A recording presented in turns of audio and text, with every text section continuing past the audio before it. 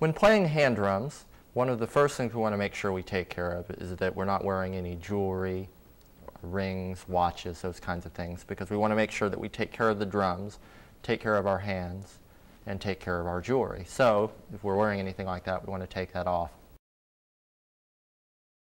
The second thing we want to pay attention to is our posture. Hand drum play should be relaxed, and that begins with an upright seated position and relaxed shoulders.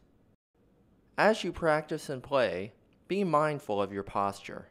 Hand drum play should be relaxed and flowing. Hand drums sound best when air travels through them. Some hand drums, such as djembes and congas, can require tilting for the most resonant sound. Some other drums may have built-in sound holes.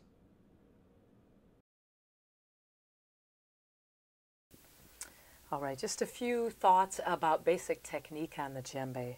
When you're playing your bass tone, remember, as with all strokes, that you're using the weight, not the force, as you come into the instrument. So you want to imagine as if you picked up your arm and let it fall onto the surface of the drum. The difference is in pushing into the sound. And you see there's a lot more tension in the arm, and the sound itself, again, becomes a very constricted sound instead of the nice round, rich tone that we're looking for. So you can practice this with a friend or just practice it by yourself, where you imagine literally just letting your hand fall and engaging the weight into the tone. You should also allow your hand to bounce off of the drum. The use of gravity and rebound will help your sound and endurance. Handing is a term used to describe how we create sounds on the drum with each hand.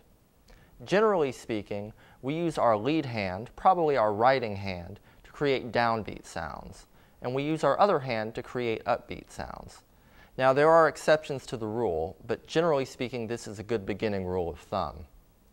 Also, keep in mind that I'm left-handed, so if you're right-handed and you're watching me play, think of me as a mirror.